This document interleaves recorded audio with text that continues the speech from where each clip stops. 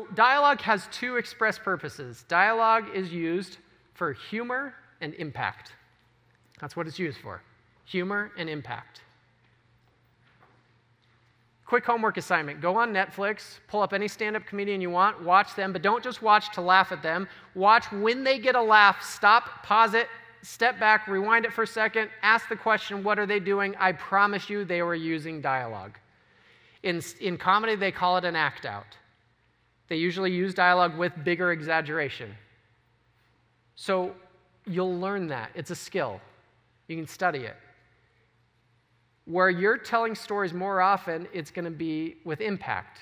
I want you to think about this for just a second. A few minutes ago, you got to hear Stephen Covey, one of the greatest thinkers of our time, who happens to be dead.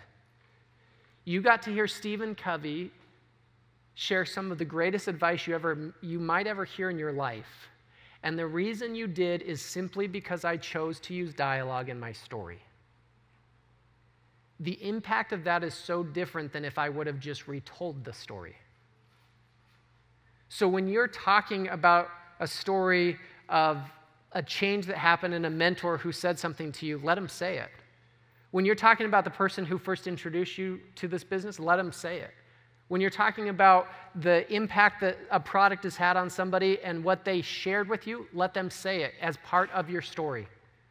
Because dialogue gives them a voice, and it gives your story a dynamic appeal.